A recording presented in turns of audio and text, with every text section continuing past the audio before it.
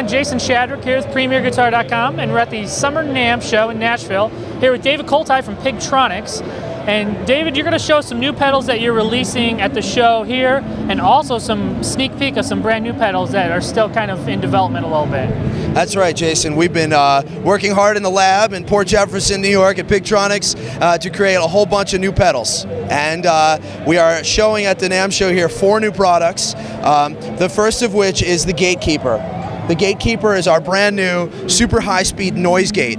What distinguishes the Gatekeeper from other products is that it's super fast, and all it does is 100% attenuation. It's real simple to use. You have true bypass switch. You've got a threshold knob that sets where exactly the thing cuts off, and then you have a release time knob. My favorite setting on it is to have the release time all the way at 0. So basically it opens instantly and then closes instantly. I've been rocking a PRS Custom 24, which is notoriously quiet anyway, but we'll go ahead and throw on some heavy overdrive into the Gatekeeper. And the idea with this pedal is that it cuts out all noise from your rig when you're not playing, and then the moment you play it opens up. So it's a very musical gate, and one that has a lot of applications, whether you're using pedals or whether you're using the high gain on your amp. So here we go. Let's put some high gain from the fat drive, turn on the gate. Obviously you can see it's closed there, and when I play,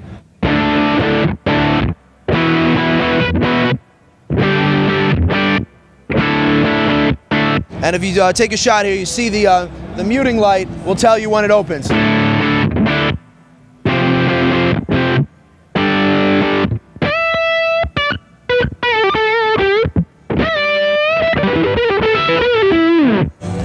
And it's just super fast and very musical. So whether you have any, using a Telecaster and you got single coil noise out of your guitar, or you're just cranking up the gain through your rig, the Gatekeeper is just a perfect way to eliminate any extraneous noise. And that pedal will be $149, made in the USA by the mad scientists here at Pigtronix. And when will they be available? That pedal should be available, I believe, in 2 months, so that'll be September. Excellent. All right, let's move on to the next one, the Quantum Time Modulator. Now, the Quantum Time Modulator, I'm really proud of this pedal. This pedal came around because of Dweezil Zappa. Dweezil had introduced me to a very rare old rack unit called the Mic Mix Dynaflanger, which did some envelope-controlled chorusing, effectively. This apparently was what Frank Zappa used on Shut Up and Play Your Guitar. So we were inspired to make an envelope-controlled chorus of sorts, but obviously I wanted to also include your standard chorus sounds. But I also didn't really just want to make something normal. And one of my favorite classic chorus pedals is the Roland Dimension C, and Dimension D, and the TC Electronics 1210 Spatial Expander that Dave Gilmour used. And all those units actually have 2 chorus lines, so to speak, that are modulated in parallel. So with the Quantum, what we've done is we've got 2 all-analog Bucket Brigade delay lines in parallel, in their own kind of unique configuration, where instead of modulating in opposite directions, they sort of do a little wave dance with each other. And we've got an LFO and an envelope control and a source knob to blend between the 2. So I'll show you a couple sounds here. First sound is just, we're going to use clean guitar, and we're just going to have all the knobs at noon in the chorus setting.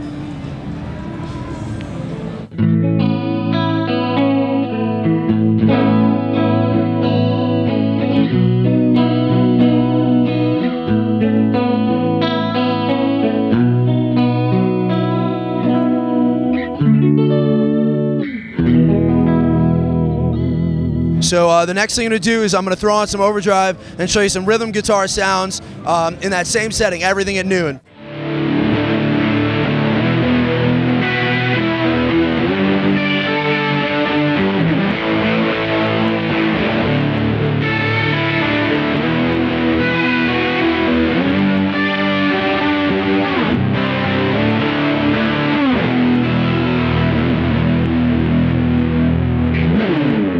So now we're going to go ahead and show you the vibrato setting. I'm going to turn up the speed all the way, turn the source all the way over to LFO, and go to vibrato. And I'll leave the distortion on here. This is what I call the horror film vibrato effect.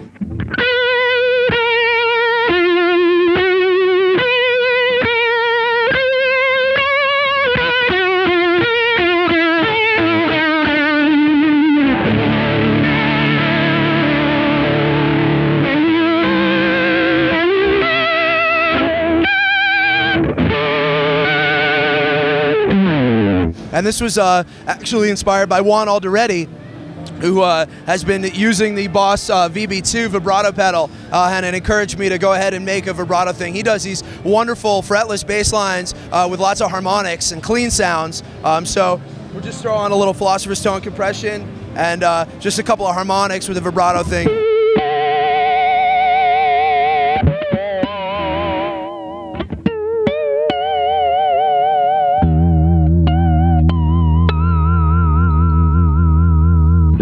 Now, one of the most important sounds in the Quantum would be that dynaflanger sound. That's that Frank Zappa sound. So I'm going to go ahead and turn the source knob all the way over towards the envelope side now.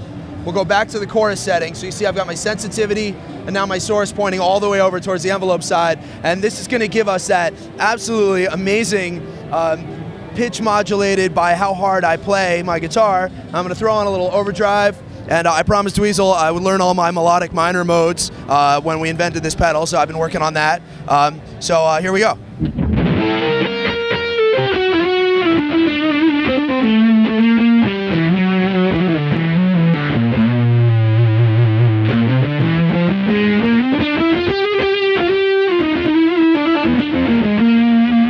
And you can hear that pitch bend that happens.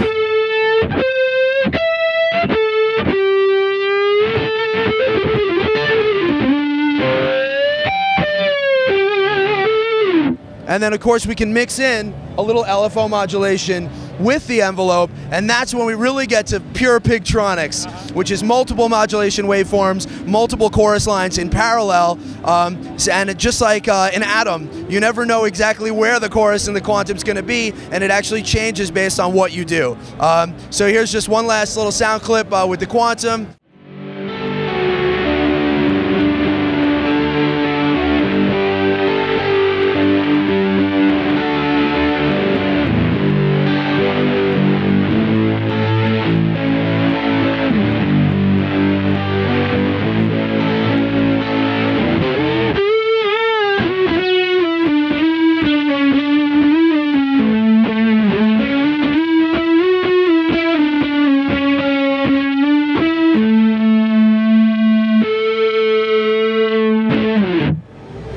Excellent. Also, Dave, we want to take a look at your two upcoming pedals, the Echolution2 and the Deluxe Echolution2. Can you tell us a little bit about these and maybe demonstrate a few sounds you can get out of them? Well, absolutely, Jason.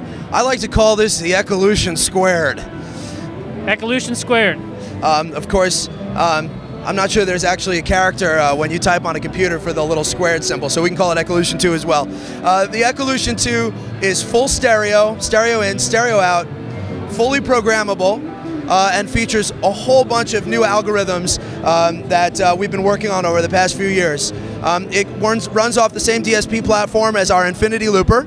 It's 24-bit, 48 kilohertz, and in terms of its relationship to the original Echolution, this pedal is not only smaller and totally programmable, but it's also got less noise and a whole bunch of new stuff. 5 different modulation waveforms, expression pedal control of every parameter. You can map, there's an envelope control for ducking, and the envelope can be mapped to any parameter as well.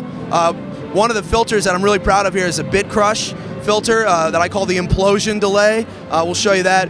It's got multi-tap patterns where you have the one, and then the main delay can be a fraction of your tap tempo, 3/4, 2/3, 1/2, or the golden ratio fraction. And then you also have the option of running 2 delays to create complex rhythmic patterns to where you can run the 1 plus any of the fractions. Short, medium, long modes for the delay time. When you turn the knob, it takes over. When you tap tempo, that takes over from the knob. It's got a ping pong mode for stereo effects, and it's also got a really interesting halo shimmer mode where every repeat goes up 1 octave. And then once you create a sound you like, you just simply push down and hold the preset encoder, and you can save to any one of 50 preset slots. So I'll go ahead and show you a sound that we had just dialed up playing around with Doug Wimbish here. This is 2 taps, the 1 and the golden ratio fraction. We're using a sawtooth modulation waveform, and I've got a resonant sweep filter going here. And so here we go. This is the world premiere of the Echolution squared.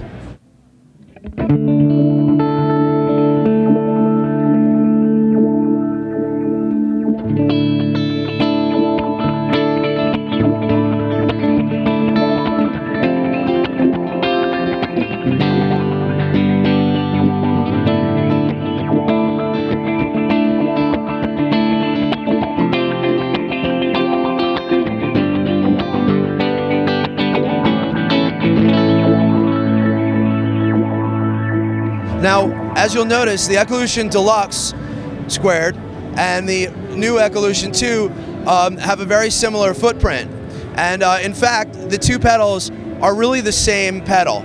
Obviously, the Echolution Deluxe has a lot of touch buttons and LEDs to indicate all of the special functions it does, which is a little overwhelming for some people. So we made the Echolution2 basic version without all that extra stuff on the front panel.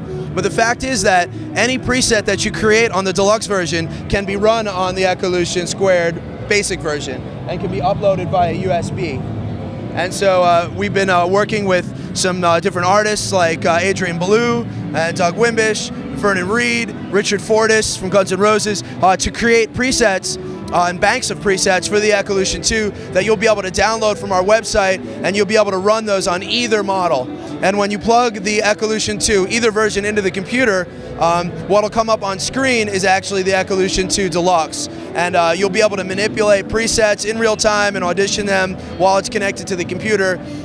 So you can use either version to get all these sounds. So let's go ahead and check out that bit crushing delay. So I'll go ahead and turn the golden ratio fraction off. I'll cycle through to the bit crusher delay here. We'll go to a triangle wave modulation, set this thing up, and nice, a little bit longer delay time. And let's see what this sounds like. Now I got a clean guitar sound, and this is the implosion filter.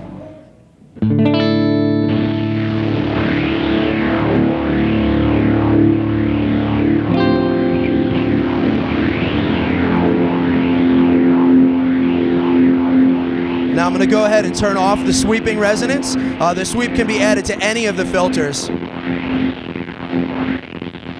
So now it's a bit crush just by itself.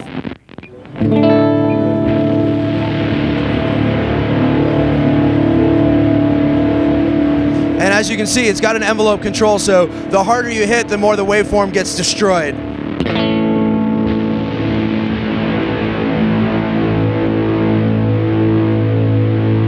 So I know you guys over at Premier Guitar have a tendency towards destruction. So, you know, there's a lot of beautiful, sweet sounds in this thing, and there's a few pretty crazy, dirty, insane implosion sounds as well. And when will these pedals expect to be available? I would like to see them all on the market before Christmas. We're working hard to get it all finished. We're really proud of the Echolution2. I want to make sure it's 100% right and ready to rock. It will, of course, be firmware updatable by users, just like the Infinity Looper. And it's handmade in the United States in Port Jefferson by the fine fellows that work with me at Pigtronix. And where can people go online to find out more about all your different pedals? What you want to do is go to www.pigtronix.com. That's Pigtronix, Pigtronix.com. And thanks a lot to Premier Guitar for joining us at the Summer NAMM show in Nashville. This is a great town, and I encourage all you manufacturers who skipped the show to come back next year. Excellent. Well, thank you, David, for showing us your new stuff. This is Jason Shadrick with PremierGuitar.com.